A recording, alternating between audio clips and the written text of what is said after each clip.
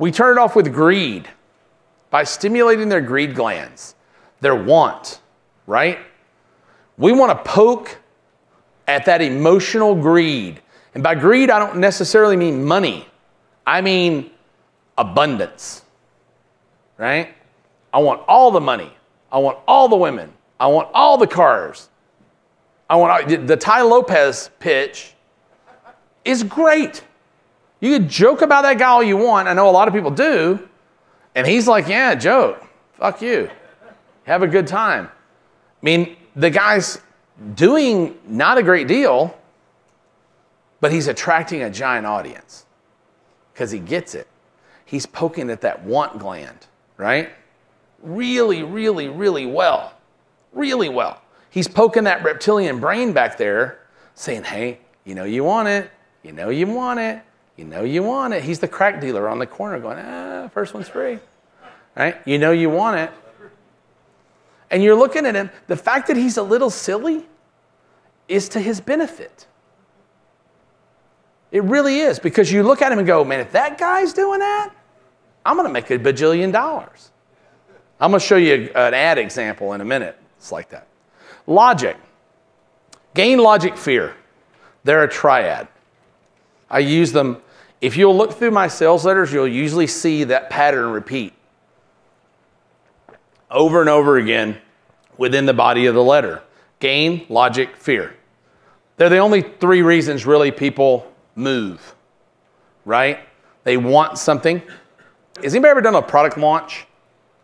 Right? It's changing a little bit. Used to be about half the sales came opening day, then a few would come in the middle, and then the rest would come in the close. And now it's even less in the beginning because people are trained. They understand launches now if you're in this market. But basically, your people who bought day one, your rabid people, were buying it 100% for gain, right? You didn't have to talk about crap with them, about fear or logic. They didn't care. You wouldn't believe how many times that we had people call digital marketer. I used to write all the copy for digital marketer. When Ryan and I were first together, the first 5 years, I wrote almost all the copy. And it was some hot copy. I wrote some of the best copy I've ever written back in those days. And because I had to. I wrote. But we had people would call us and say, hey, is this customer service? Yeah. I bought this thing for $2,000. It's on my credit card. Can you tell me what it is? That's a gain buyer.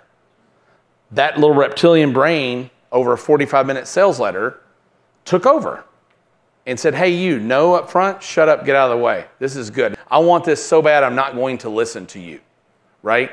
And we've all made those decisions. Usually not so good results in some cases. Logic. So some people react to logic. This is kind of the middle of the ground between gain, logic, fear. Logic is the one in the middle that's going to get you more sales, but probably only 10 or 15%. So really telling people the logic of what you do is only going to get a certain percentage of the sales that you want. But we tend to spend an inordinate amount of time on logic. We're trying to justify, we're writing with logic, right? Again, back to Trump, right?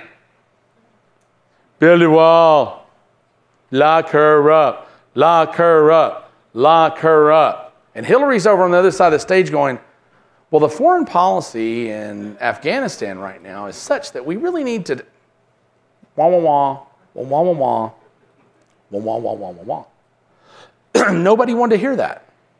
Nobody ever wants to hear that, all right? You're talking about how great your product is. You know, it's cool to hear the story of the wines. You know, the stories are fun. But the tactical part, it's fun to know once. I'd never want to hear it again.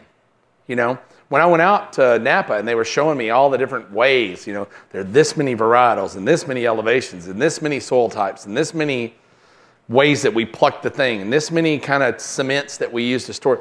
All that was cool one time. I don't care about that anymore.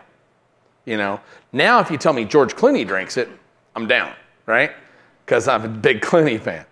So logic is a secondary for sure. Fear, right? Fear is a biggie.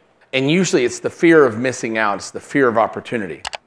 And if you can learn to craft the fear of opportunity better, you'll sell more stuff, right? The fear of lost opportunity. We're going to talk about that when we get to scarcity a great deal, because it's my favorite form of scarcity in a sales pitch.